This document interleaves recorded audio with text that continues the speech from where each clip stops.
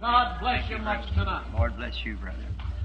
Happy to be in tonight in the Southside Assemblies of God to worship with you people, enjoying this fine fellowship that you are no doubt constantly enjoying. Just being a little tired, we was down last night at Tucson for the banquet down there, and we certainly had a wonderful time. The Lord blessed us, and I've been living on the good part of it all day long. So I heard someone last night. I never knew Brother Carl Williams' son. I was today just bragging on that certain young man. I got up and was talking about the young people's rally, and I told my daughter, I said, now you want to make it your business to get in there. She said, I don't know nobody in there. I said, you'll know somebody, or everybody will know you. Just go on in anyhow. And I'm praying that she receives the baptism of the Holy Ghost during this rally up there. So I said, that fine young man standing there, his face shining with the glory of God. And I was repeating it to Billy, and he just stood and looked at me and said, Daddy, don't you know who that was? I said, that was Brother Carl Williams' son. Well, I know you come from good stock. So glad to be in Phoenix tonight. Well, if there ain't Brother Pat Tyler, where in the world did you come from, brother? I suppose hitchhiked from New York here. That's just about the way it goes. I remember seeing Brother Gene, Brother Leo here tonight, Brother Ed Dalton, many of my friends around here, and Brother Ed Hooper. And up here tonight, I got a good view of everybody and can look around fine. Well, I'm getting a little bit tired. Been going quite hard, and so we're long hours. And my wife said, "Say, I noticed you begin to talk in your second voice." I said I had to call on it this time. Sometimes when I talk, I go down and talk deep in my throat. Then that part gets sore and wore out. I come up the top part and talk from there.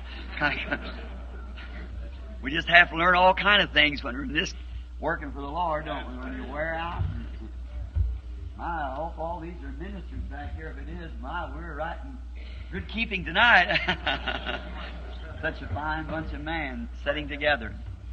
Well, that reminds me of the promise that we're sitting together in heavenly places, Christ Jesus, where His blood cleanses us from all sin. Now, I'm going to try truly to let you out early tonight. Remembering now that tomorrow night we're over to Brother Shores, is that his name? That's right. Brother Shores at 11th and Garfield. That's another Assembly of God out there, the Assembly of God there. And the First Assembly of God. And then I'm just going to listen to these other guys for a while now until next Sunday morning, I suppose. Over to the convention now. We're going to have a wonderful time. I just feel that we are. We're going to have a good time. And my purpose being here is kind of pinch hitting, going around helping every place and little fellowship with the brethren and have a night here and there to get acquainted and maybe a little revival spirit begin to strike the people and then make that lead up what we can into there and then the great climax. And I think Brother Oral Roberts is the person this time to bring the climax at the banquet next Monday night. And I know we're expecting a great time and all through the rest of the week. So you pray for us now and go out in the streets and the hedges and the highways and ask them, no, compel them. Compel them to come in. For this would be a wonderful time for Phoenix to get its great visitation at you. And I know that God is willing when we are ready. When we are ready. That's why these revivals are, to try to meet conditions and get prayed up and get ready for this thing to happen. Now, just before we approach the Word, let's speak to the author as we bow our heads in prayer. Now, with our heads and hearts bowed to God, I'm sure in an audience of this size, there is bound to be many requests. And if you have one and like to be remembered to God, just raise up your hand. And in behind that, say, Lord, remember me. Our Heavenly Father, you know what is behind each of these hands. You know what's flashed on their mind. And Thou art more than able to answer each request. And we pray that You will grant it, Lord.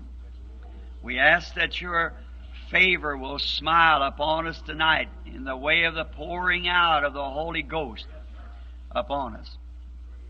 And remembering, Lord, that tomorrow night in the first assembly of God, that You'll pour out Your blessings again upon us. And then over at the Ramada, the finishing up of the week, oh God, may there be literally hundreds saved. Grant it, Lord. May there be such a pouring out of the Spirit till the newspapers cannot hold their peace any longer. But they'll have to publish to the public what is being done. Grant it, Lord.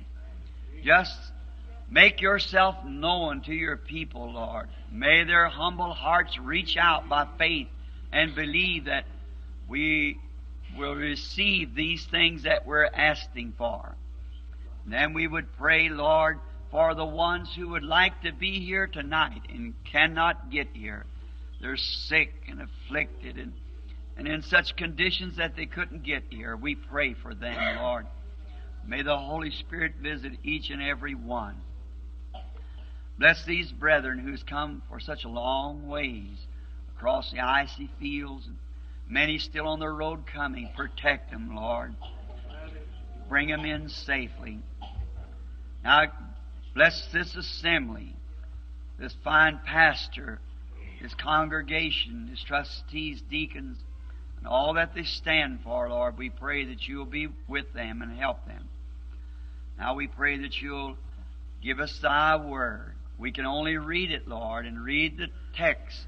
Thou hast to furnish the context, and we're looking to Thee. In the name of Jesus Christ, amen.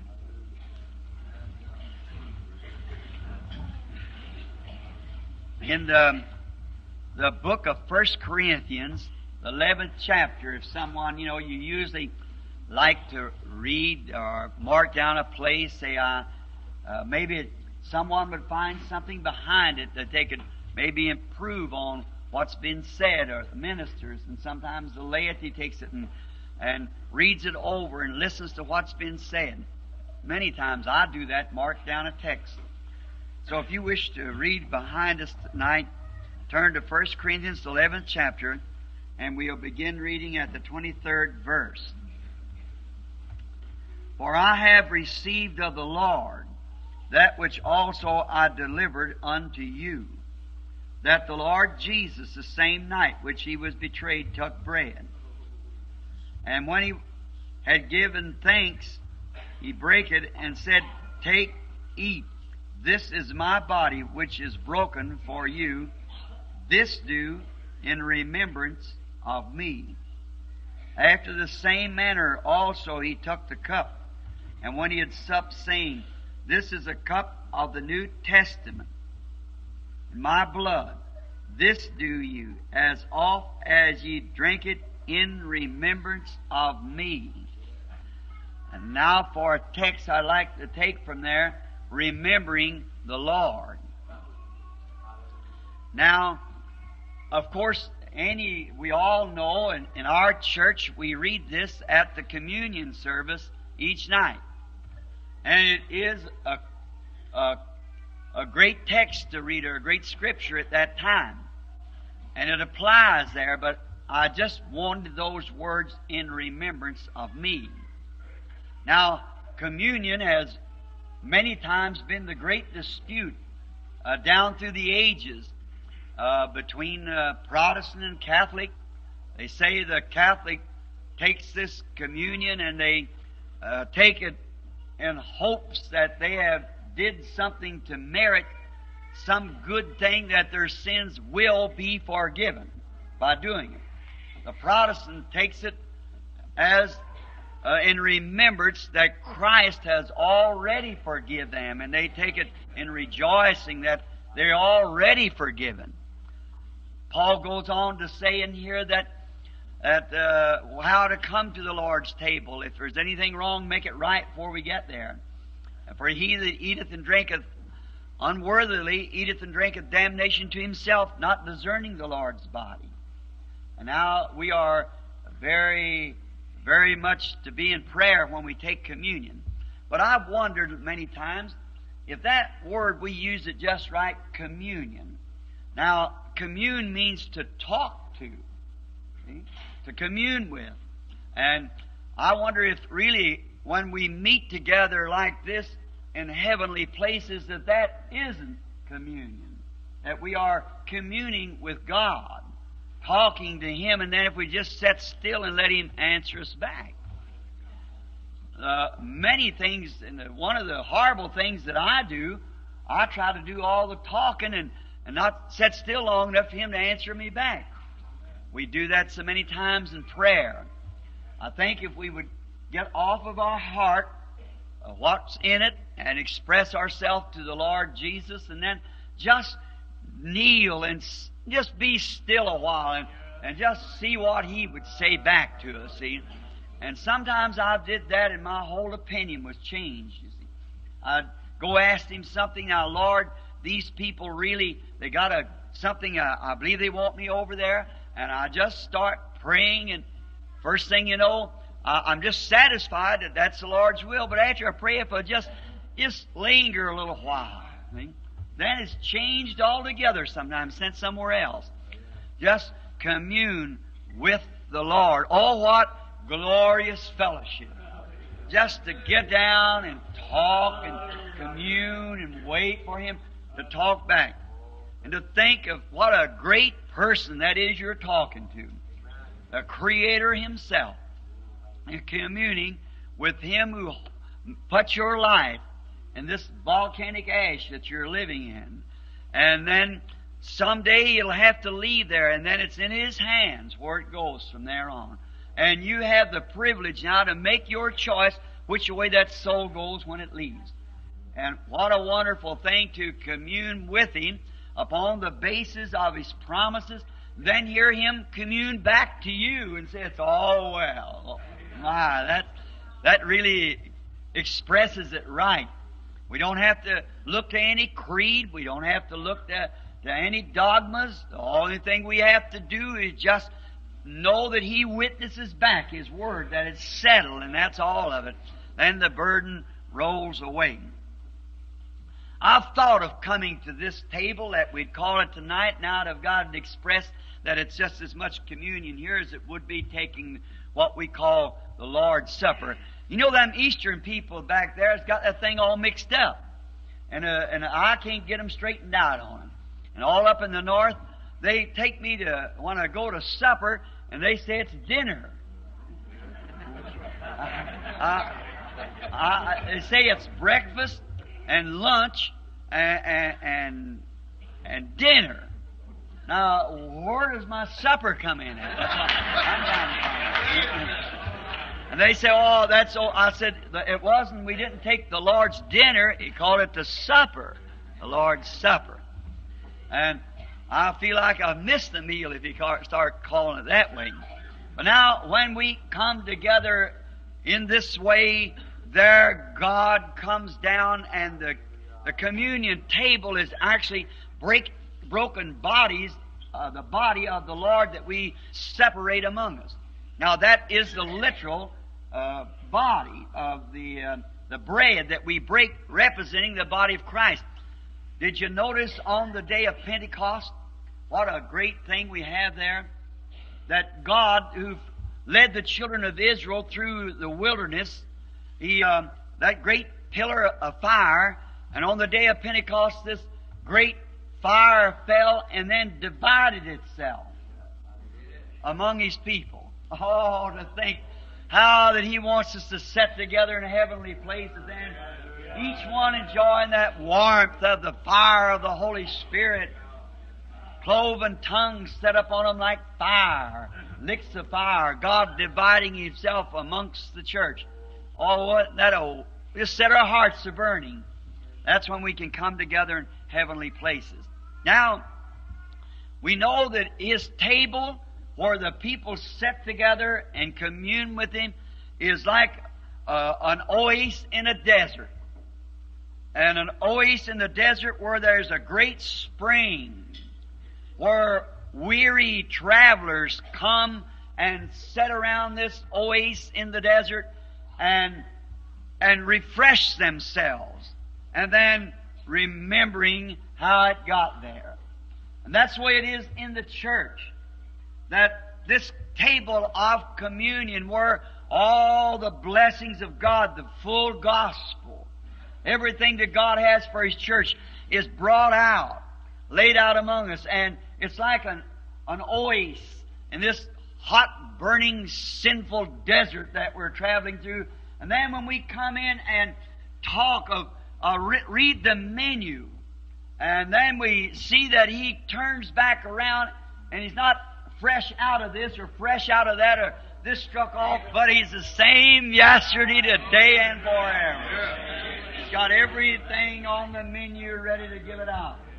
That's the good part. Then we can just look over the menu and just take the whole thing. I like the complete course, don't you?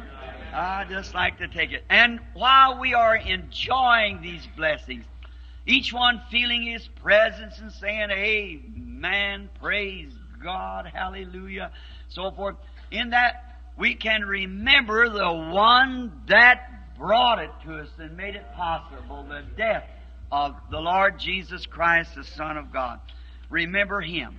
I think that's what many times that maybe we enjoy so many blessings that we forget just where they come from.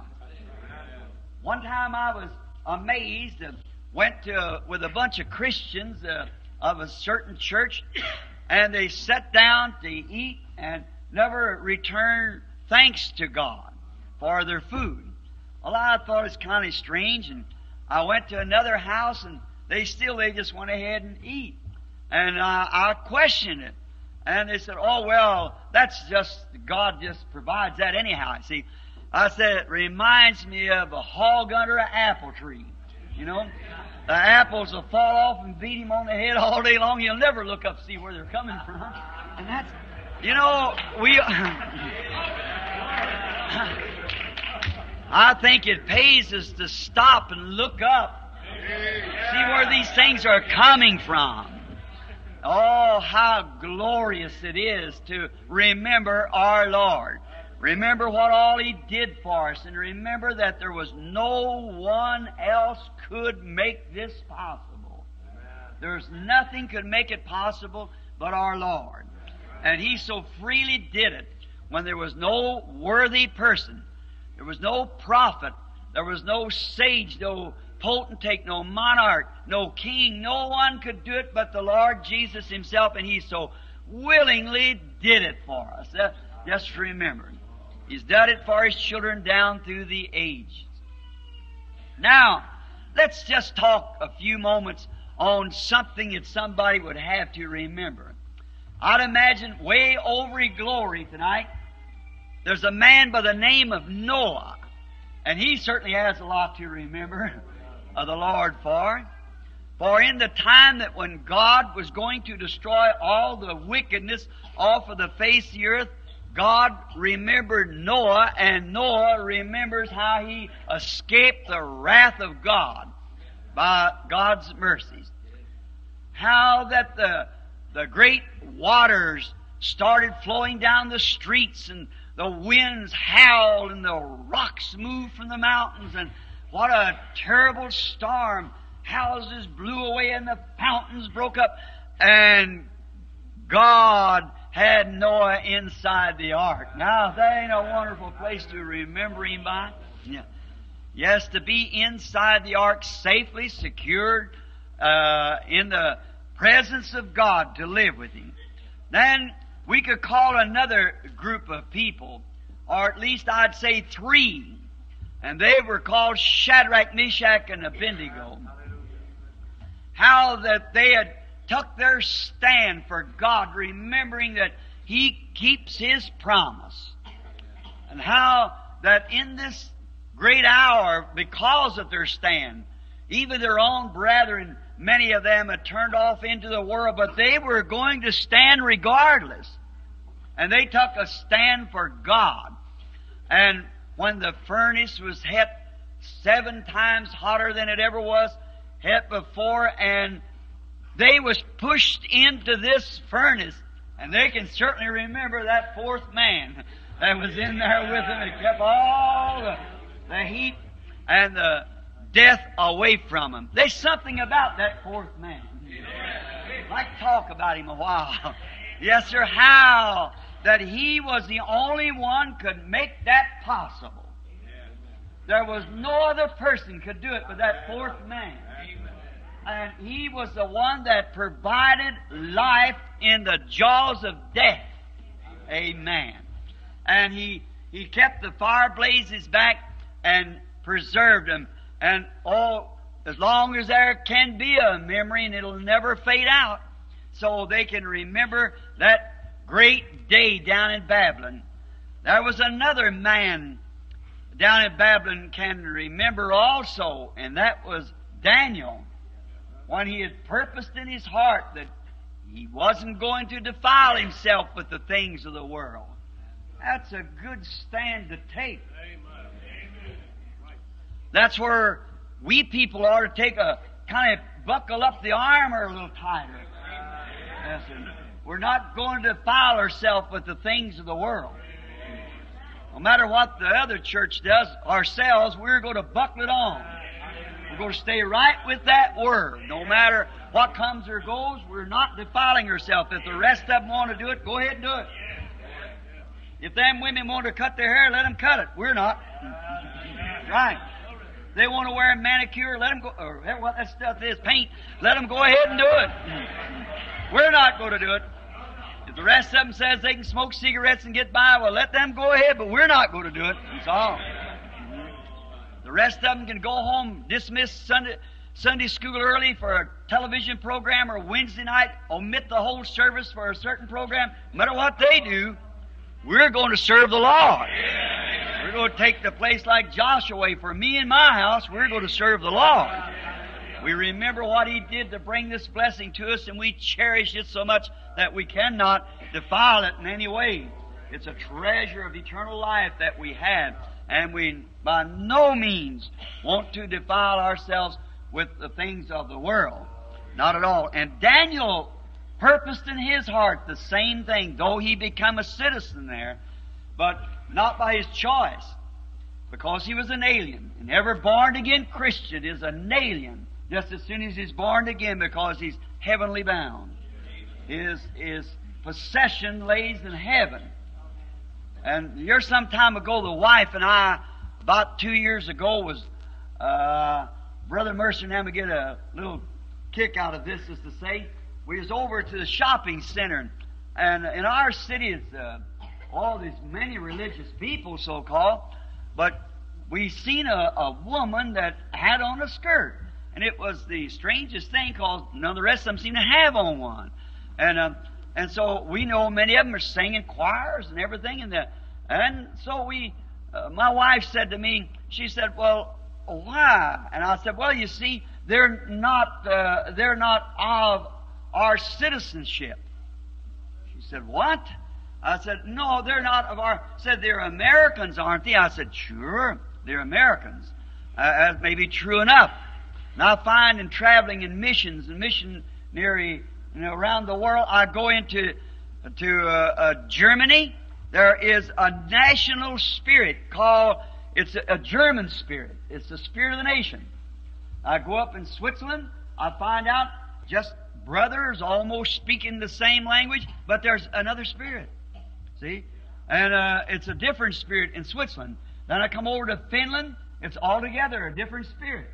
Then I come to America, there's the spirit of America. That's right. Well, you say, aren't we, she said, aren't we American citizens? Why is it that our people are so and so? And I said, well, you see, honey, each nation lives on the spirit of the nation. That's the national spirit. She said, well, then wouldn't we be living on the American spirit? I said, oh, no. I said, we are born again. We live on a heavenly spirit. We're holiness, righteousness.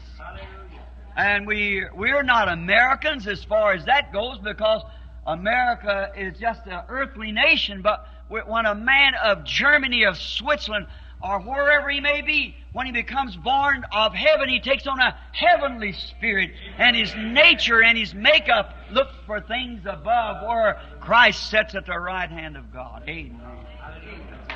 Oh, how we ought to remember that He died that we might be able to be fortified from this thing, inoculated. That's right. A good, healthy plant, you don't need to spray a good, healthy plant. The bugs won't get on it anyhow. That's right. No bugs will bother a healthy plant. It's that hothouse type that has to be sprayed all the time. Some kind of a hybrid affair. And that's the way it is today. We have to spray and baby the church too much. It ought to be a rugged individual of Christ, washed in the blood of Jesus Christ, born of the Spirit of God. And all the worldly bugs scatter. They don't even fool around anyhow.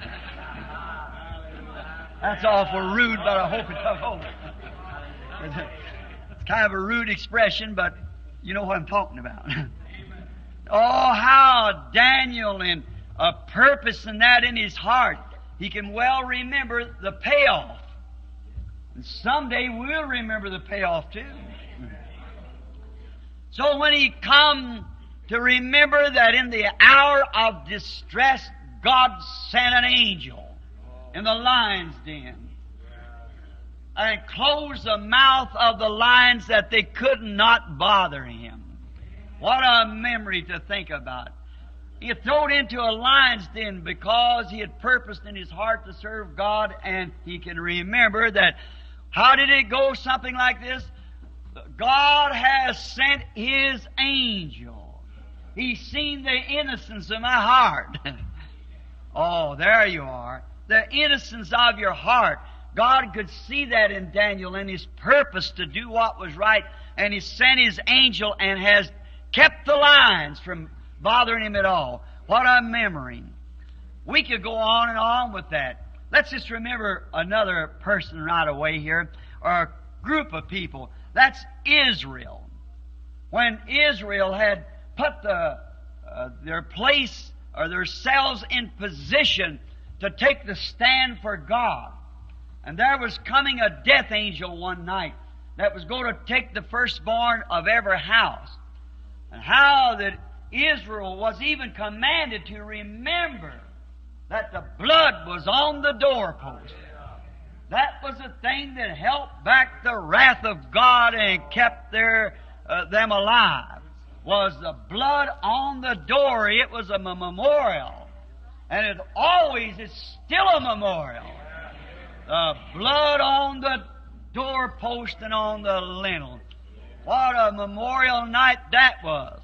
And it was to be rehearsed down through the ages that was to come, that God at that night made a difference between the righteous and the unrighteous.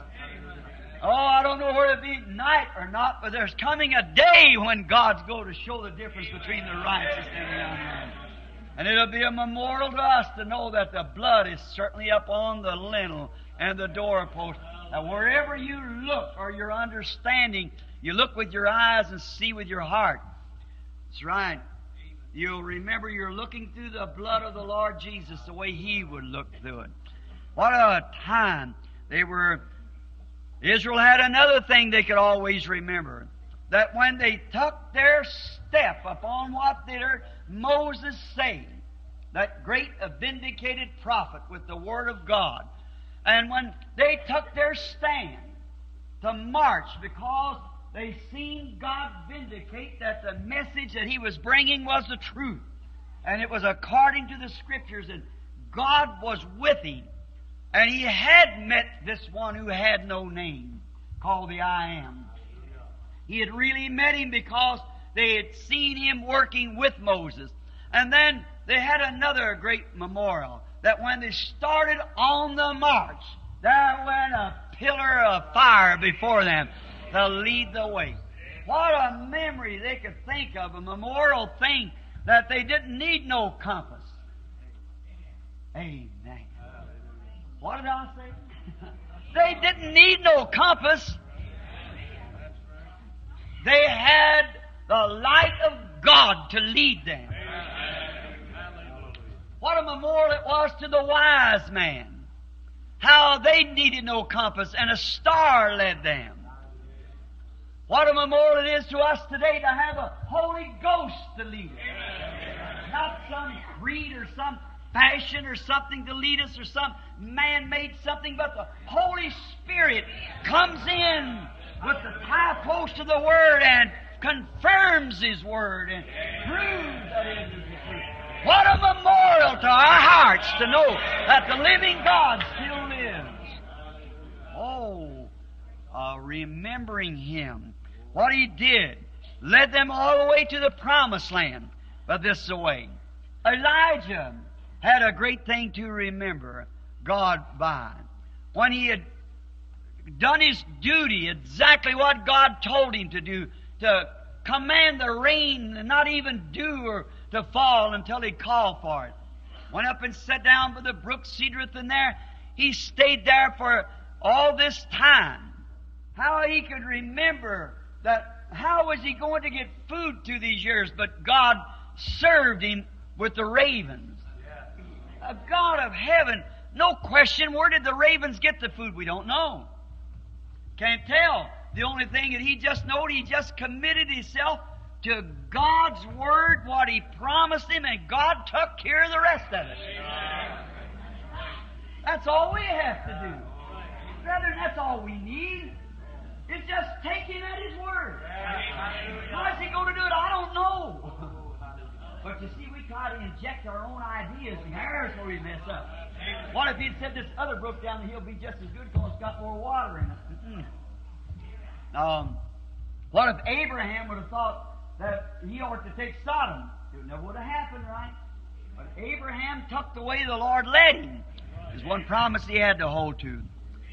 Elijah could remember when he had done all he could do. He had rebuked all the women of that day that tried to fashion after the first lady, the president's wife, and all those things that he had rebuked, and they called him an old, I guess just an old simple sort of a fella, and he went, but done exactly what God told him to do, and then it come to a showdown where he said, let's see which these things are right. Now you call the prophets of Balaam up here, and you call his prophets, and let me call on the Lord. Oh, what a showdown! When he knowed His Word had promised. What could we say today as Christians in the front of Buddhism, Mohammedanism, or anything else? Let's see who's God. Amen. Some time ago, down there in India, where we was at the meeting, and there'd been many people, 4 or 5 come to the platform, and there was no way of estimating how many people were there. And I'd prayed for a little leper. He had no arms, and his ears was eat off, and little stubs, and he's trying to hug me. And I hugged him and prayed with him. The Lord told me what was wrong with him and about his life. And I could see the ray jaws and those sitting out there. They said that's telepathy. You see, you could tell it the way they were thinking of what they were going to put back to me. And that day I'd been entertained in the Temple of the Jains, where there's about 17 different religions in there, and every one of them against Christianity. And there was nothing to Christianity, but that night God changed the program. We got the reading off the menu by spring. So the Holy Spirit began revealing, and after a bit, an Indian came by, and he's blind. Now I said, the man is blind. We can all see that, but he's a married man. He has 2 sons. I said, I'll spell their name. I can't pronounce it. And that was just exactly right. Now I could, them what they call holy man, and all of them out there, and the Mohammedan priest, and sitting out there. And so they they knew then, they thought I was reading their mind, telepathy. And so I happened to look back, and this blind man, just a vision above, was standing there looking at me. Oh, my. You know, God's servant, the Holy Spirit, had already brought what the menu wrote. You know? I know it was ready to be served. Now I said, now they're telling me today that the Mohammedan religion is the greatest in the world, and the Buddhas and all. I said, now I want some of you priests out there, the Buddha priest, the Mohammedan priest, come give this man his sight. Sure. Now, if you see so great, this man is a worshiper of the sun. And we all know, we who believe that he was wrong, he worshipped the creation instead of the Creator. And I said he was wrong, and we know that. But I said, surely the God that's the Creator, and the man is willing to come and serve that Creator, surely he's ready to manifest himself. Now I want to say something. I wouldn't have said that by no means if I hadn't seen that vision. I know better than that. You see, that's what we don't want to go pursuing. Pursue means you're advancing without authority. That's why we want to watch when you say it's thus saith the Lord. Not just an impression, but something you know definitely, positive. The Lord has said it. And I felt very consoled with seeing the vision, knowing it had never failed. And I said, now if this man is wrong, now the Mohammedan would say he was wrong. And then you make it a Mohammedan. Then Buddha would say he was wrong. And the Sikhs and the Jains and what more, that all say he's wrong, but surely there's a right somewhere. Oh, my. Oh, what a glorious thing. Then, I said, now, the one that will give him his sight, he promised he would serve that God. He went blind from looking at the sun because it was sun god, see? And he thought that paid his way in heaven. Now we can remember Christ, that He suffered not to put our eyes out, but to give us sight. So then, I said, now the one that will come and produce this, I'll follow that clan. I said, I'll serve the one that gives him back his sight. And that's the quietest group I ever heard. Nobody said, now I said, well, there is the Mohammedan priest out there now. Why don't you come give him his sight? I said, why? It's because you can't. And neither can I. But the God of heaven has raised up His Son, Jesus Christ, who has showed me a vision just now that the man's going to receive his sight. If it isn't so, then I'm a false witness of this Christ. And if he does, then I'm a true witness of him. And you should repent, or you must, or you'll perish in the clans that you're in now. What a time! And I said, now, if that's false, then you should put me on a plane and send me back to the United States and never let me in here again. Oh, but when our God came on the scene, the man, as soon as I prayed for him, he could see as good as I could. He run and grabbed the mayor of the city around the neck and began to hug him. And, well, it was about 4 hours. I didn't have shoes, no pockets in my coat, and the militia couldn't hold him back, and there was a stampede. And you should see one. But what was it? The same God. The same God that could call fire, bring fire down to take away His sacrifice, can bring His Holy Spirit to confirm His Word that it's the truth. As long as you are sure that is the truth. Now, Elijah was positive that was the truth. He had heard the voice of God, and there's no question to him.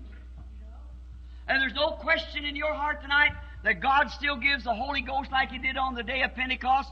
It'll happen. If there's no question that He keeps His word and heals the sick, it's got to happen. But you've got to be positive of it. You've got to really see it by the real eyes of faith, then accept it and stand right there. And he had a lot to remember God for when he was...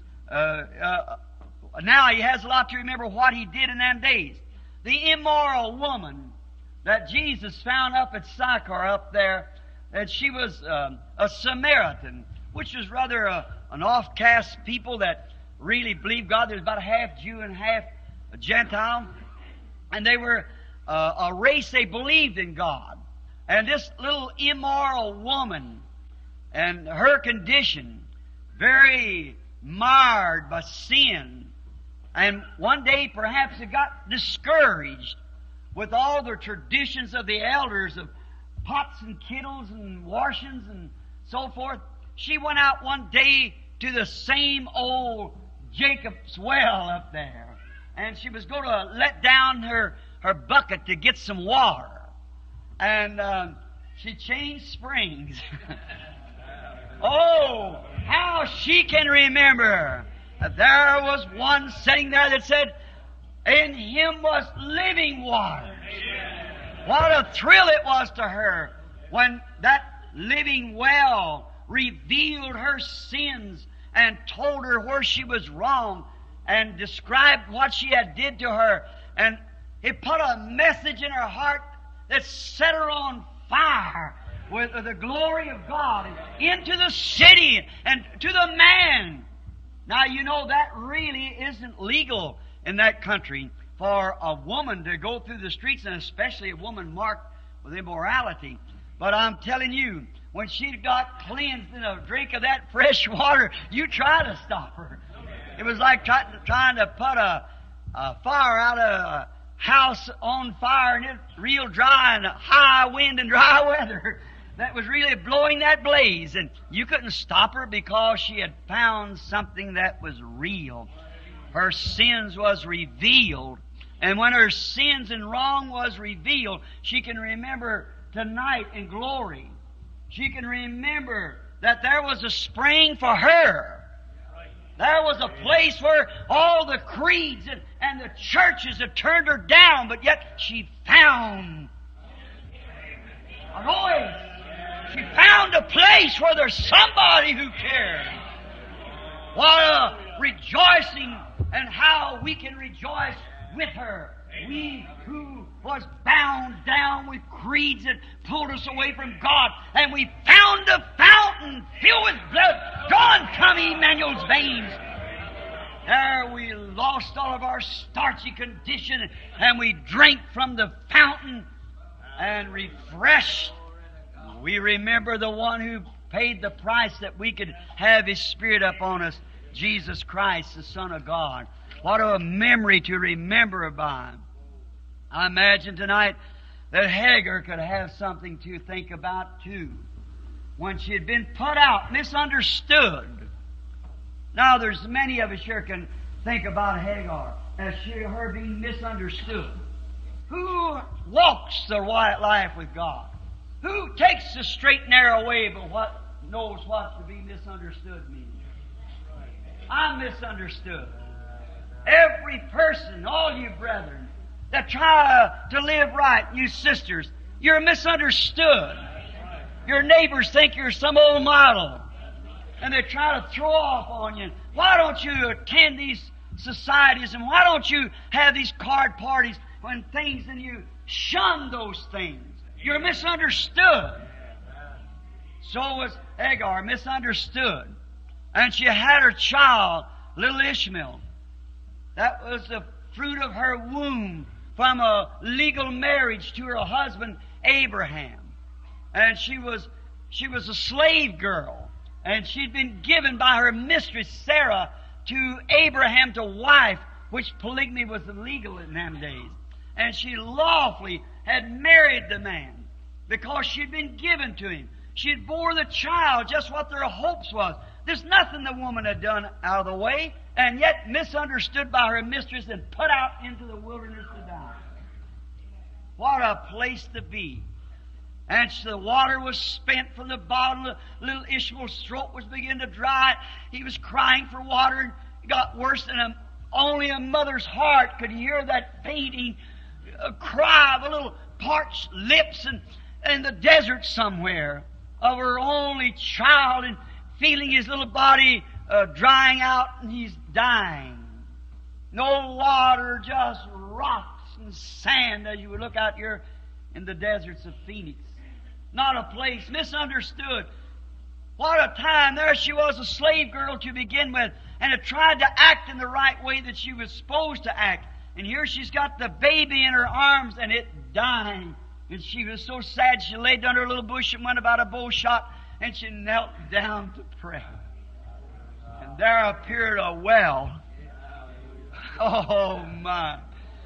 The well of Him that liveth and seeth me still stands today. It was put there some way. That well still stands as a memorial. I haven't got education enough to pronounce it, but I tried a while ago, and I was writing some little notes, and I tried to pronounce it. I couldn't do it, but you know what it is. I call it one thing and another. I said, I better not say that. I just show my ignorance worse. But the one thing I want to say, I know where there is another well that was put down on the day of Pentecost. It's just as open tonight as it was the time when it was open back there in the waters is just as fresh. For every man or woman that wants to take the right road with God's Word and walk through things. I come to this well remembering Jesus, who made it possible that me, an alien, a drunkard's son, could come up to that well and be pardoned of my sins and drink of eternal life. Oh, how Hagar must have felt when she seen that well. It saved the life of her and her child. She sure can remember that always. All the days of her life. And all through time that she can remember. We could go on and on with characters, but let's just think this. Don't miss seeing your well now. Don't miss seeing the spot of refreshment that brings life. Jesus was sent from Pilate to Herod for mockery. What he missed. What was the matter with Pilate? And then when Pilate sent Jesus to Herod, and then how foolish Herod was when he had heard of him and he'd heard of his ministry. And Pilate, being a Jew, or Herod, I believe Herod was a Jew, and standing there before him, and there he was standing in the presence of all the prophets that prophesied about from Eden out. Standing in the presence, and he never asked pardoning of his sin. He never wonder if he even thought, he took a second thought of who he was standing before. He never probably knew whose presence he was standing in. Well, you say that's the most foolish thing. It was. It was the most foolish thing that the man ever done. Well, we think of how bad off he was, but wait a minute. We have man today do the same thing.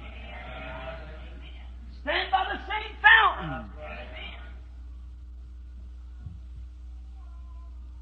And still make the same mistake that he did. All the prophets for 4,000 years that pointed to him. But because he didn't come in the way of their creed said he would come, they cast him out.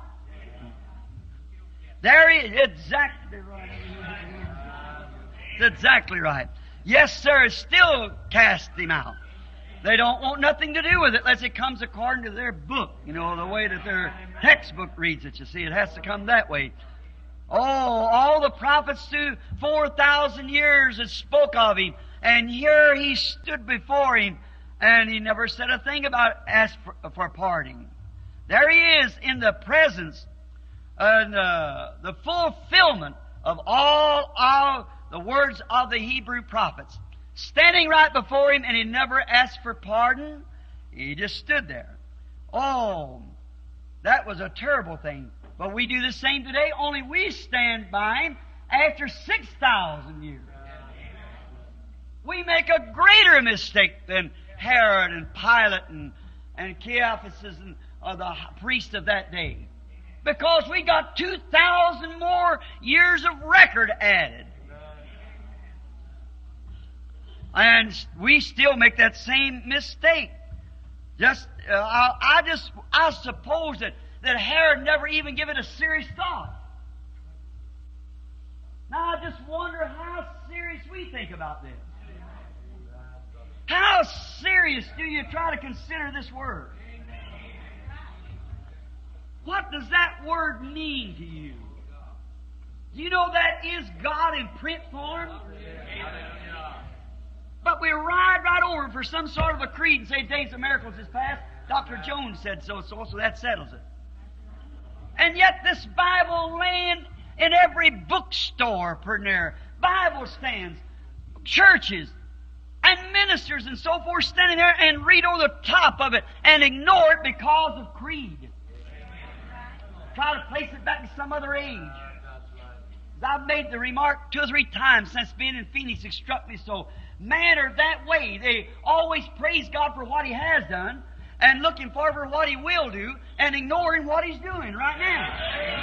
They do it. They fail to see it.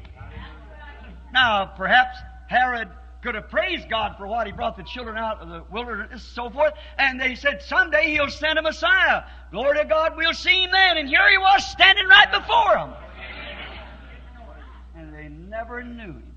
He was in the world, and the world was made by Him. And the world knew Him not. But as many as did receive Him, to Him gave them the power to become sons of God. I like that. Yes, sir. There in His presence. I suppose He never took a serious thought about it. And many today do the same thing. Don't take it seriously. They don't take a serious thought. They think, now here, I go to church, and I'm just as good as you are. Now you just don't want to take that attitude. You could be as good as me and be no good at all. See? But you want to not make any man your example. You want to make God your example, Jesus Christ, and you want to take His Word. And if you don't, now remember the Bible said over in the book of Revelations, this is a complete revelation of Jesus Christ. Whoever takes one word out of it or puts one word to it, his part will be taken out of the book of life. So that is the revelation. God in sundry times and divers manners, Hebrews 1, spoke to the fathers through the prophets, but this last days through His Son, Christ Jesus.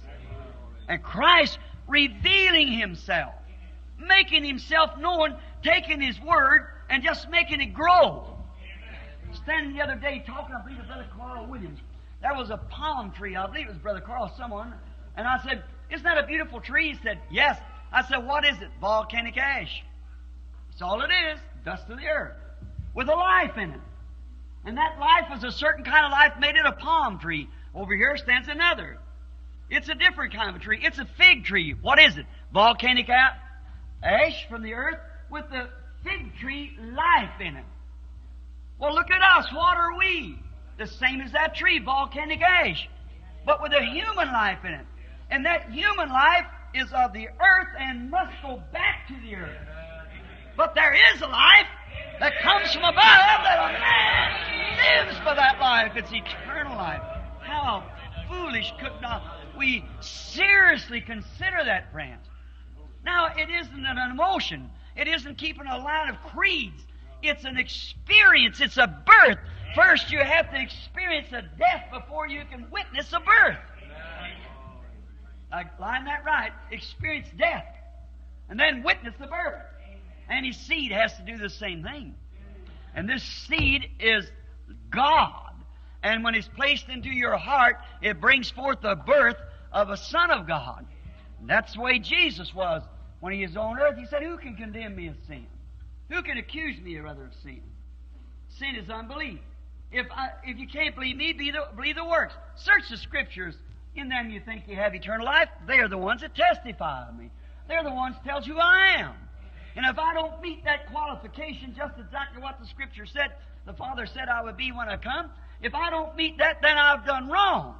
Oh, if we Christians, if we ministers, if we men, women, Pentecostals, and the rest of us, if we can't take what God said His church should be, if we can't measure up to the statue that He said, then we can be condemned of sin of unbelief. We try to say that the days of miracles is past and all these other things and so and so, then we can be accused of unbelief. For there's only one sin, and that's unbelief. He that believeth not is condemned already. See?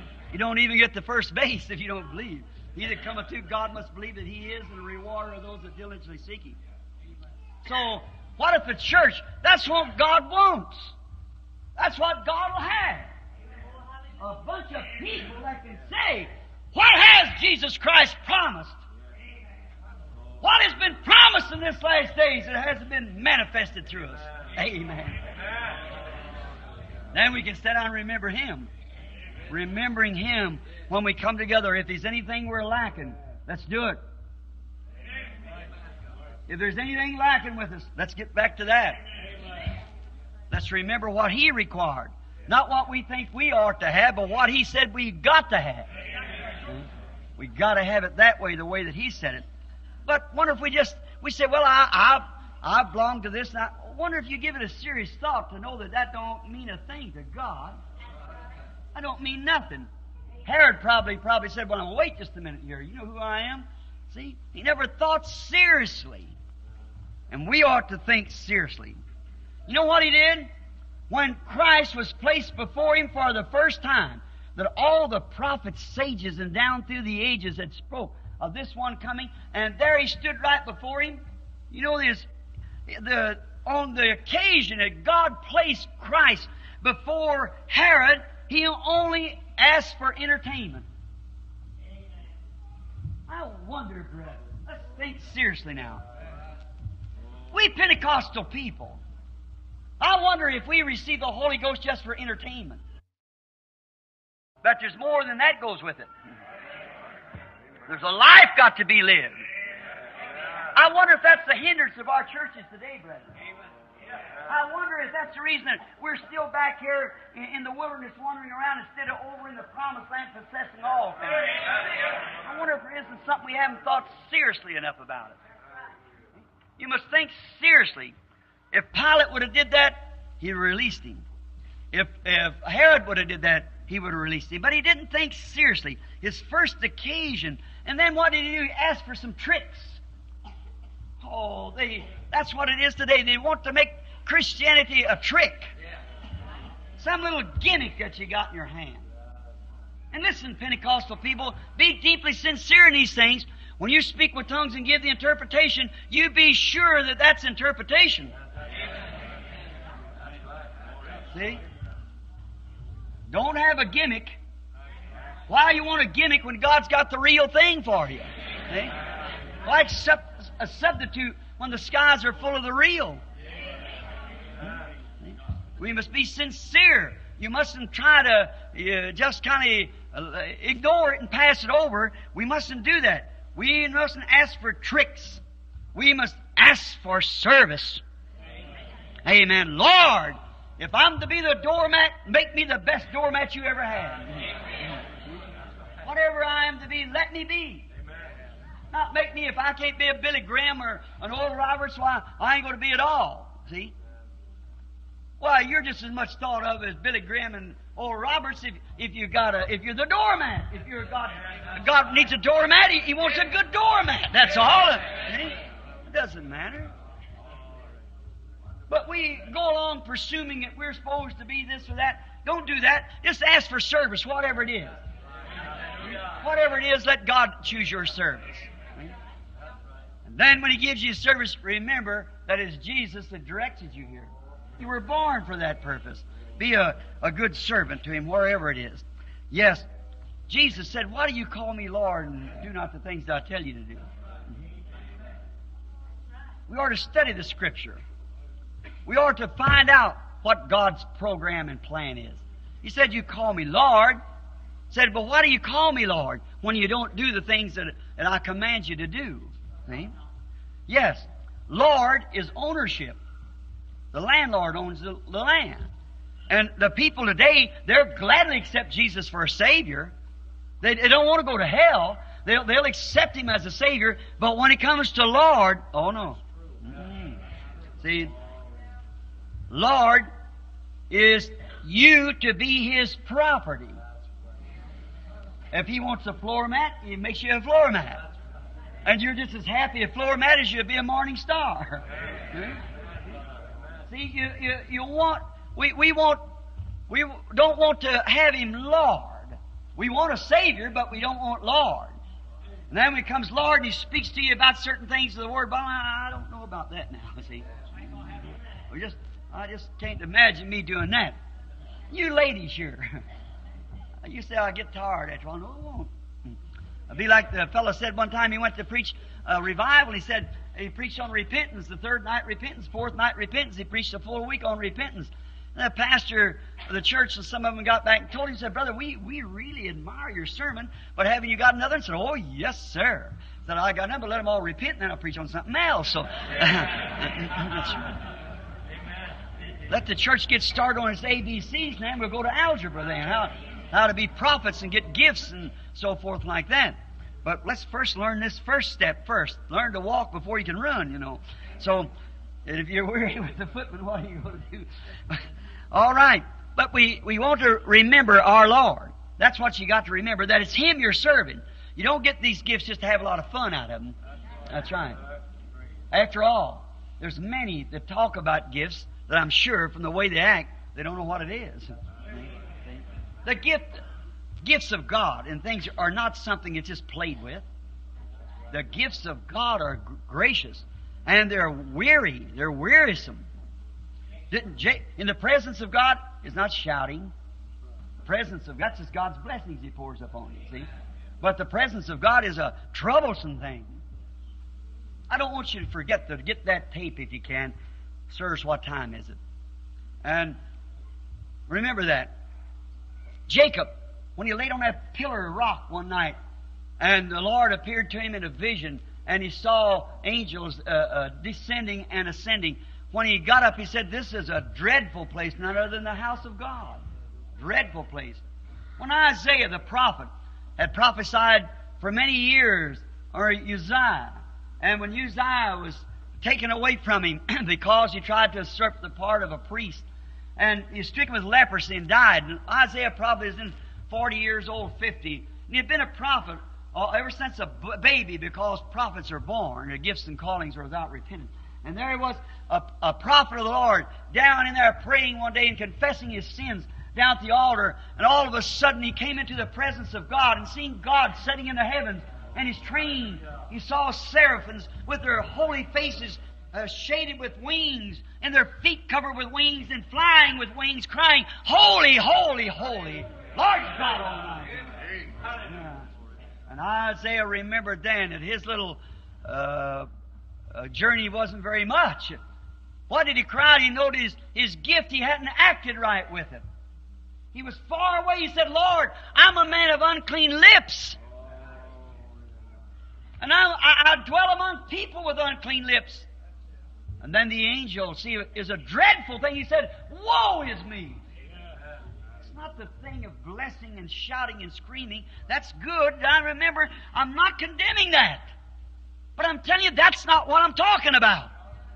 It's the power and the presence of God, which brings such a holy fear until you're paralyzed in His presence. You'll always remember it. You remember it. And Isaiah remembered as long as he lived. I imagine when the saws was cutting through his body, he still remembered those angels crying, Holy, holy, Lord God. Certainly, Jacob in his last hours could remember those angels ascending and descending, and it was such a dreadful thing to him. It's not what people think it is. It's something different. What we need to do is come into His presence, remembering Him, that He brought us here not for frolic, but for service. Amen. Brought us in here to work for Him. He had something to remember. What about Judas Iscariot? He's got something to remember too. Judas has got something he's remembering tonight. Certainly isn't he'll always remember it. Certainly. Why? He sold the Lord Jesus for personal gain. I wonder tonight if there isn't many doing that same thing today. Selling your birthrights for personal gain. When you should be on fire for Christ. When you should be doing something for Him. Working for Him or something. You go join somewhere where you can live any way you want to and still claim to be a Christian. That's what the world is looking for tonight. The world, I said, not the believer. The believer is looking for every straight road he can walk in to get right. But the unbeliever is wanting somewhere where he can go and just maintain his profession of a Christian and then just live any way he wants to. That's what this nation wanted for a president, and that's what they got. Exactly. That's what the church wants. That's what they got. Yes, sir, that's what you get. But the believer wants to get everything shaved off of him. He wants to lay aside every sin. Amen, Father. Hallelujah. And the weight that's easily beset him, he might run with patience a race that's set before him, looking to the author and finisher of our faith, Jesus Christ. Yeah, remembering Him as we lay aside every weight. Women letting their hair grow. Man, quit being Ricky and come on into church and do what's right and all this other kind of stuff. And pastors, deacons on their board, married 3 or 4 times and all these things, compromising because they pay heavy on the plate and all. Have to knock down to some organization because they tell you this is it and the Bible says something different. Lay aside every weight. Remember Jesus. He becomes very unpopular. The young rabbi was one of the greatest men in the world of the day when he was healing the sick and doing everything well, making people healed and giving the sight to the blind, showing the people and manifesting God through them that by the thought of their own mind He could speak to them. He was a great rabbi. But one day He sat down and began to tell them the gospel truth. He wasn't popular from then on. No, He never. And the first thing you know, all the group walked away, and then the 70 said, "This is a hard saying. Who can understand it?" And they walked away, and then He stood and asked the disciples, "Will you go also?" They said, "Where will we go, Lord? You alone. We've sold out. We're ready, no matter what it is. We're ready to go." Let's remember Him like that. Remember, He was our example. He done everything, condemned every Pharisee, condemned everything in the world, went through the world without a spot on Him. He was a lamb examined by God. He said, "This is my beloved Son. I'm well pleased in Him." He lived such a life. And then He took all the sin of the world, my sin and your sin, and laid it up on Him. And then even the perspiration coming from His sacred brow like drops of blood, spatting on there. Not because that He was guilty, but it was my guilt doing that and your guilt. And if He can do that for you and I, how could we stand up under some dogmas and nonsense of the world and the things of this modern day? We ought to remember our Lord. Remember what He paid for this price of salvation. Never be ashamed of it. Be ready to give any man account for the hope that rests within you. We should do that, brethren. We're getting in the last hours now. The sun is setting. Civilization's come from the east. Now it's on the west coast. It can go no further. The barriers there and all the sin of the world is heaping up and rolling up in shameful waves of Hollywood. Just bounce plumb back into the church. And what a time it is. We ought to remember that, brother. Remember our Lord. What would He do if He stood here today? He'd hold to that Word. In the midst of every temptation, He stated that Word. He did it. He was your example. When Satan come to Him and said, "Turn these stones into bread," He said, "It's written." Constantly with the Father's Word. We must remember and do the same thing. He was our example. Yes, sir. Those priests of that day will have a lot to remember too. They're remembering it tonight in a world of the lost. You say, "Brother Branham, would you call those priests, holy priests, that they were a godly man?" Ah, wait a minute. They made themselves godly. They had a false holiness, a false piety that wasn't really belonged of God. Jesus plainly told him, "You are of your father the devil, and his works you'll do." And He told them what they were. And they have a lot to remember too, because when they seen that genuine manifestation of the Messiah, proving that He was Messiah, they deliberately turned it down and said it was an evil spirit doing that. Said it was Beelzebub, and Jesus pronounced that was blasphemy. Whosoever would speak a word against the Holy Spirit would never be forgiven. Amen. They got a lot to remember. Let's not take their place, brethren. Let our lot not be like theirs. But if I have to be, let me be like Nathanael, saying, "Thou art the Son of God. You are the King of Israel." Let me stand as one of those. Let me stand, let you women stand as a woman at the well. How she stands tonight. She's got a lot to remember, as we spoke of. She found a fountain. And now those priests, they'll have, why did they do it? Because of pure green jealousy. That's the only way. They were zealous of their creed. They were zealous of their traditions. Their elders had set up a tradition which was contrary to the Word. And they were zealous of that tradition. Brethren, let you and I not have to answer for that. Zealous of any tradition, let's remember Jesus, what He was. Stay with what He said. But just pure green jealousy, they did these things. Oh, what a thing. Yes, sir. The rich man's got a lot to remember, too.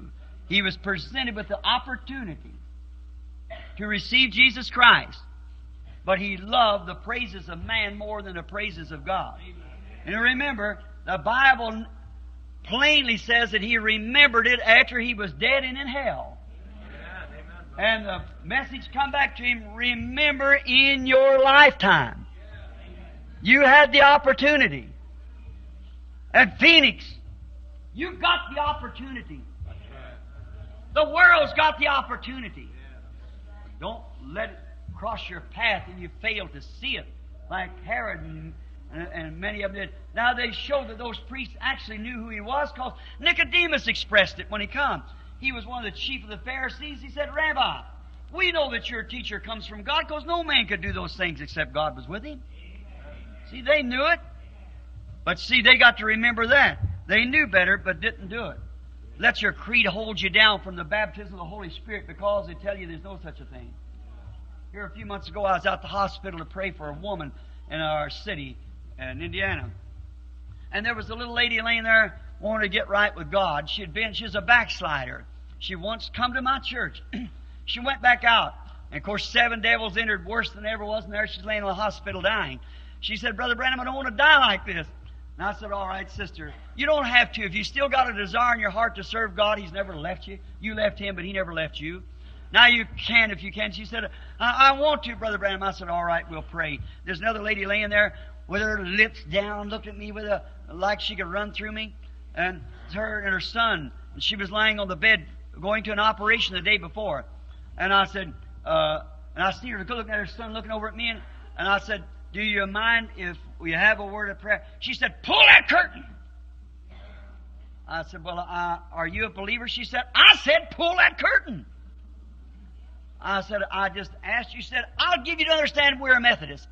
I said, well, that certainly expresses it then. See, what was it?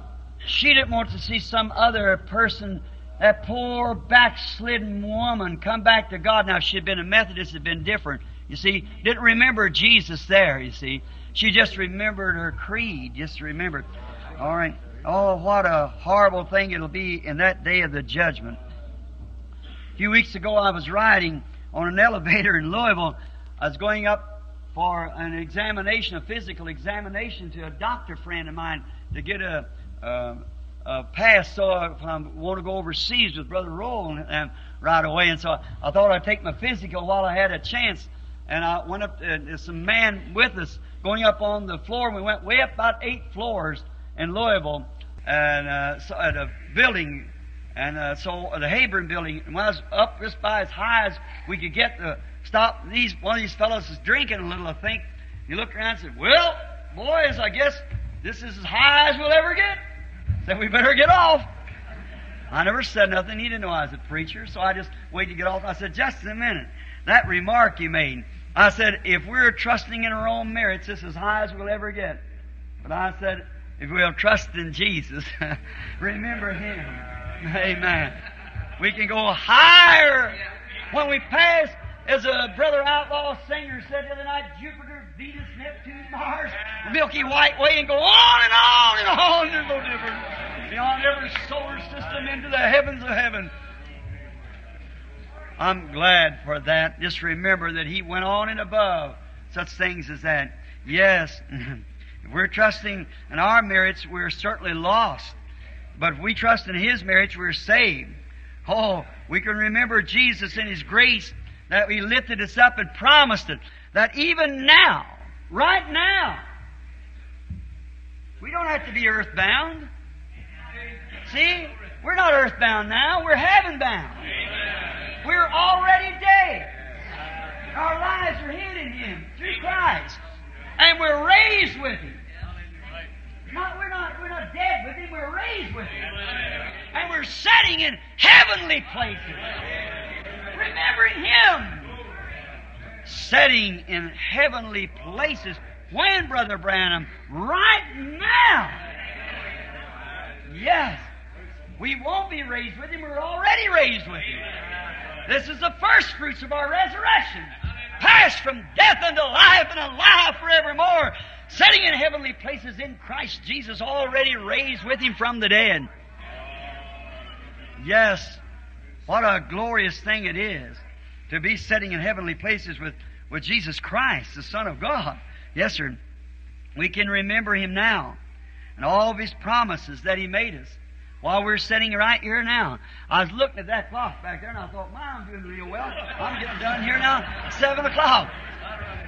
I had about 3 more pages of notes and I pushed them back under here when I looked down at my watch and seen it wasn't 7 o'clock, so I thought, I'm doing real well. Where have I been? Have I been lost all this time? I know that I fell off was good, but I didn't know I felt that good. And I kept looking at that clock and I thought there's something wrong somewhere. Well, that's what's going to happen one of these days, friend. Time is going to stop. And we're going to take our sky ride into eternity where there's no more time. Won't it be wonderful? But while we're sitting here now where time means nothing to us, we're already lifted up in heavenly places. What can we remember? We can remember every promise that He made us. If ye abide in me and my words in you, you can ask what you will. Is that right? I can remember St. John 5:24. He that heareth my words and believeth, not make believeth now, but believeth on Him that sent me, hath, that's present tense, everlasting life, and shall not come into the condemnation or judgment, but passed from death unto life. And we're living right now in Christ Jesus, sitting in the heavenlies. That's what He promised. We can remember. We can remember how He made Himself known as the Messiah amongst the people. The believers saw it. And we remember that in St. John 14:12 that He said, He that believeth on me, the works that I do, shall he do also. We can remember He promised that. We can remember He promised in the last days that the Holy Spirit would be manifested in human flesh, just exactly like He did at Sodom before it was burned. We remember Jesus made that promise. I remember it. He said so. Jesus said so. I believe it just as much if I was sitting right there and He told me about it. Because it's right here and that's the way I believe that word. I remember He said so. That's all. The works that I do shall He do also. I remember I was reading in the Scripture the night where Jesus said, when I have many things to reveal to you, tell you, but I can't do it now. But when the Holy Ghost has come, you see, He will bring these things back to your remembrance, and then He'll show you things that's going to come. I remember that the Holy Spirit spoke and said, the Word of God is sharper than any two-edged sword, piercing to the sunder and the mire of the bone, and is a discerner of the thoughts and the intents of the heart. I remember that Jesus passed through a crowd one day and a little woman touched His garment and went out there and sat down. And I remember stood up or wherever she was, and Jesus turned and said, who touched me? When Peter thought he went out of his mind, he said, well, I rebuked him and said, well, everybody's touching you. He said, but I perceive I gotten weak. Virtue's gone. He looked all around, he found the little woman, told her a blood issue. Her faith had saved her. I remember that the Bible teaches in Hebrews that He is now a high priest. Oh, that can be touched by the feeling of our infirmities. That's right. I remember the Bible said in Hebrews 13:8, I'm remembering Jesus. Then Hebrews 13:8, He said, Jesus Christ is the same yesterday, today, and forever. Oh, how we can remember Him. Yes, sir. Oh, how we, yet a little while, and the world sees me no more. Yet ye shall see me, the church, the believer, for I'll be with you, even in you, to the end of the world. That's right. I will never leave you. Oh, it's not just something that happens today and gone tomorrow. It's eternal. I'll never leave you. I'll never forsake you. Oh, my. That would make us scream, shout, cry. We want to consider this seriously. Remember Jesus, not just in a haphazard way. He promised this. And if that isn't no good, then the Bible's no good. And then what are we sitting here for? What are we even living for? What are you trying for? What's your efforts for? What are you sweating it out for? If it's any right at all, it's either every bit right or none of it right. Remember, it wasn't you or I or your pastors that made the promise. It was Jesus made these promises. I remember He said it. I remember He said, go into all the world and preach the gospel to every creature. How far? All the world. Yeah. 2/3 of it don't know nothing about Christ yet. All the world to every creature. These signs shall follow them that believe. I remember He said that. And if I can remember that, how can I accept something then that says that that day is gone?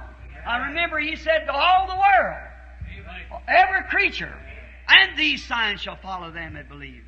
How can I put myself with a group of people that deny that word when God was watching over His word to vindicate it? How can I hook myself up with unbelievers? Oh God, let me remember Jesus. Let me remember the stand that He took. Let me remember that He is my Savior. Let me remember that I'm dead. I'm no more. I've been dead 33 years. This is Christ that lives within me. And if I look out and see Him doing things uncommonly, unseemingly, then I know that I never died. William Branham's still alive. You're still alive. As long as you're disobeying His commandments, then you're still alive. But when you're obeying His commandments, if you love me, keep my sayings. How wonderful to think that He promised this. Yet a little while, and the world won't see me no more. The world won't see me. But yet you'll see me. Wherever 2 or 3 are assembled together, I'll be in their midst. I remember that. You remember that, brother? And the works that I do, they'll do it also. What kind of works did He do? There you are. See? Oh, well, of course not, Brother Branham. That was for another day. It's not that. I remember that's what he said. I don't remember what you said. That's all gone. See? But I remember what he said. He that will come after me will deny himself. Deny his own thoughts. Deny his own thinking. You could deny your father, your mother, your wife, your children. But there's something so real that you can't deny that. It keeps you. And He's here. Now let's just remember every promise that He made as we bow our heads. Our Heavenly Father, there was many requests just a few moments ago. Uplifted hands come up from all over the building. But Father, Thou art the living God. And I pray Thee, Lord Jesus, to bless these people. May Your Holy Spirit dwell upon them. Give to them eternal life. Give to them what they have need of. Let us remember You made the promise. You are the one that's responsible for this promise. Let us remember, no matter what anyone else says, You are the one. You are the one that we're looking to fulfill Your promise. You're the one said that he that believeth in Me, though he were dead, yet shall he live. Whosoever liveth and believeth in Me shall never die. I remember You said that, Lord. And then You said those who did believe in You. Now You said if we believe we had eternal life.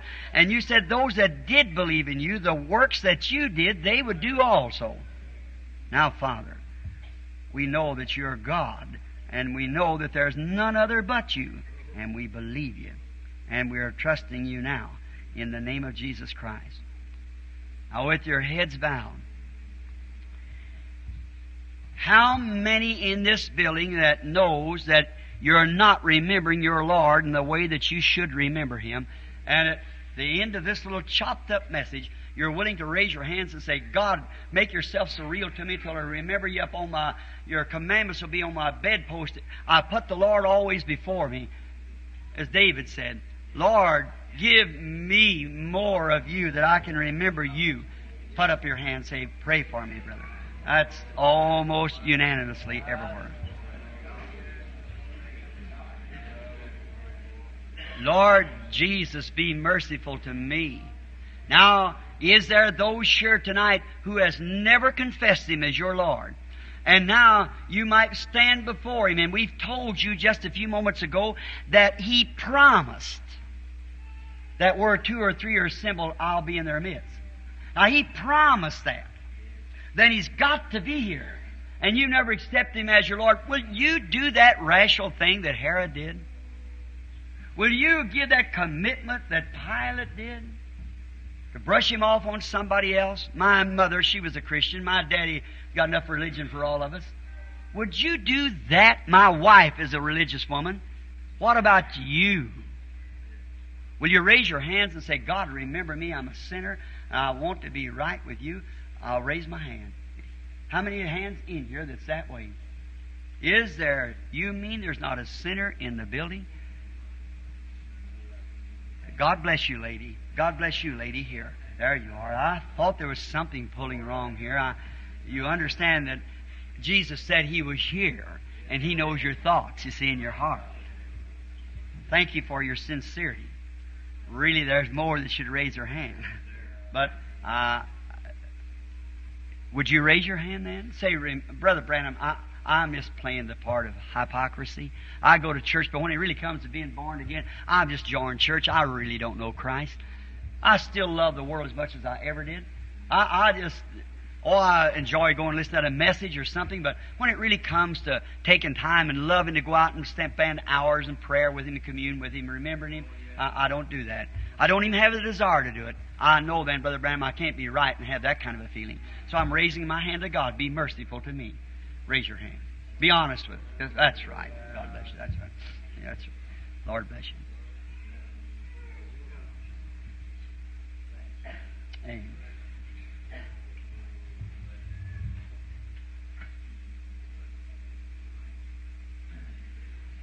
I'm just waiting to see if the Holy Spirit would reveal something else. God bless you, sir. God bless you. Sure, I just want Him to search your heart. That's what He's here for.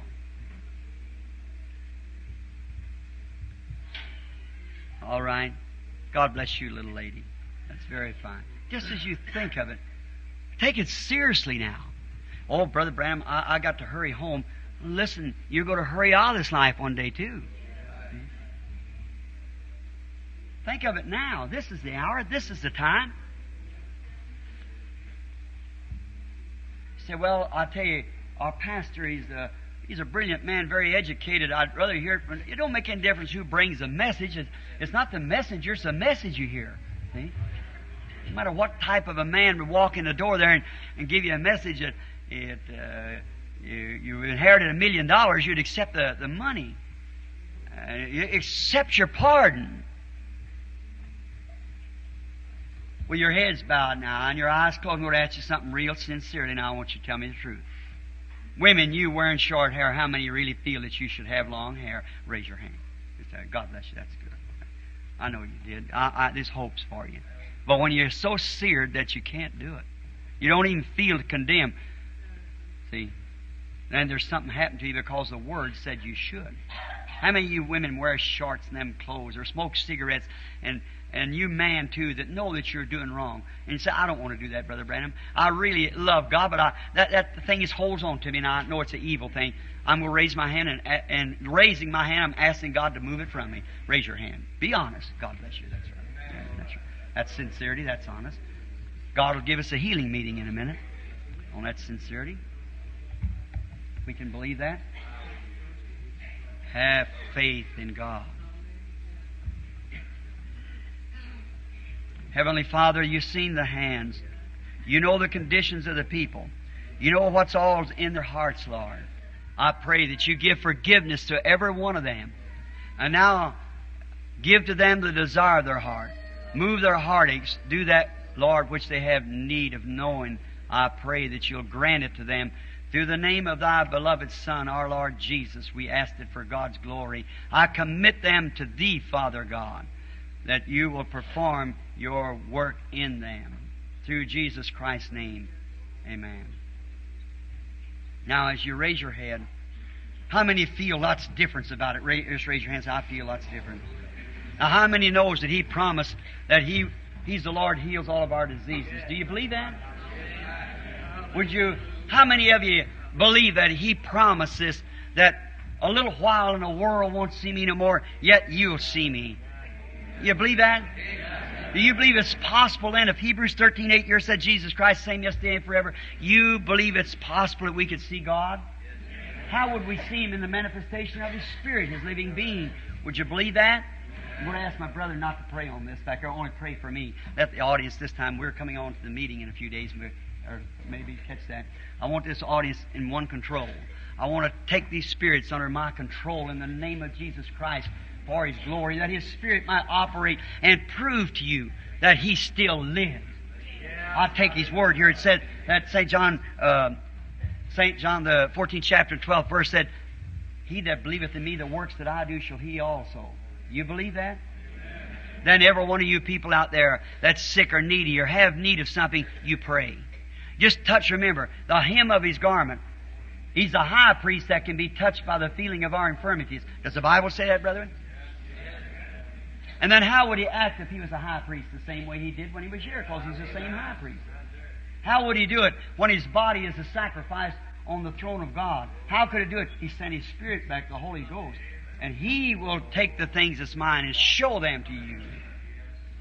Now, if you want to see if God, the reason I base this upon this, knowing this, I know that the message that I preach to the people is the truth. I believe that with all my heart. Though it cuts off here a little bit that way, not to be mean, not to be different, but to be honest. And therefore I know He said that if He would take the things that was of God, and this ought to make you to know it. If He take the things that is of Christ and will show it to you and show you things to come and do the very works that He did, that's the Holy Spirit. It's got to be. Pray now. And you touch His garment. I'll yield myself to Him and see what He will say to you. Just pray. Is there some here that's never been in the meeting before? Would you raise your hand? Yes, there's plenty. Remember, Jesus Christ never at one time ever claimed to heal people. He said, "It's not me that doeth the works, it's my Father." And in St. John, the 5th chapter, in the 19th verse, when He passed through the pool of Bethesda, and there lay great multitudes of numbers of people, maybe thousands laying there, lame, blind, halt, twisted. He went to a man that had maybe a prostrate trouble, or might have had tubercular. It was retarded. He'd had it for 38 years. And He told him to take up your bed and go into the house. The man could walk. He said, "When I'm coming down, somebody else." And there's a man there way worse than he was. But Jesus knew that he was there and knew that he was in that condition. When He was questioned, He said, "Verily I say unto you, the Son can do nothing in Himself but what He sees the Father doing. That doeth the Son likewise." That's the same position today. No prophet, no one has ever been able to do anything outside of the sovereignty of God's will. That's right. What God will. I don't know. I won't. If that's the reason I know a bunch of these ministers sitting here. There's not too many out there that I know. If I should see Him over someone, I would try to. If being willing, I'd tell the people that I knew Him. You pray and see if He's still a high priest that can be touched. That would pull Him right here before us, and you'd see that He's here. Is that right? Say amen. It would certainly make Him here. Just have faith. Here's a little lady sitting right here with her head up in the air, praying just as hard as she can. She's wearing her green coat, sitting right there. She's praying for a condition. It's in her head that bothers her. Is that right, lady? Raise up your hand if that's so. If I'm a stranger to you, wave your hand back and forth. It's left you now. Say, will you do me a favor while you're there?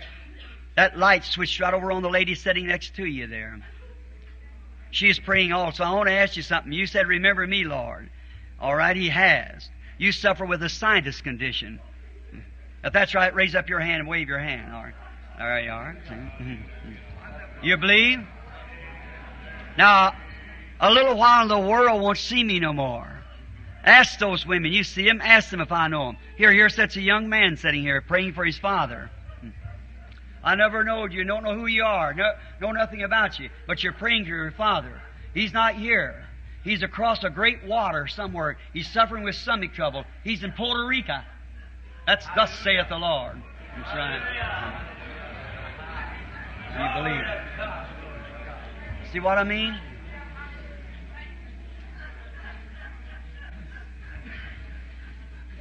There's a lady sitting here interested in the red hat, Mrs. Aldridge. Yes, you suffer with heart trouble. You believe that God will heal you? All right. You do me a favor? There's a lady sitting next to her by the name Miss Cook. Mrs. Cook has got trouble with her legs. That's right, Miss Cook, raise up your hand. If I'm a total stranger, raise up your hand. All right, have faith in God. Lay your hand on the woman next to her. She's Miss Russell. She's suffering with lung trouble. Raise up your hand, Miss Russell, and believe it with all your heart if I'm a stranger to you. What about the next? Glory to God. The only thing you have to have is faith. The lady next to her is suffering with stomach trouble too, and her name's Miss Dillman. If you believe with all your heart, you can be. Miss Harmon sitting next to her has just come from the hospital. She's had a operation for rectal trouble. You believe, Mrs. Harmon? If you do believe with all your heart, you can go home and be made well. How many believes now? A little while, and the world will see me no more. What am I trying to say? Remember, Jesus promised. Jesus said, I'll be with you, even in you, to the end of the world.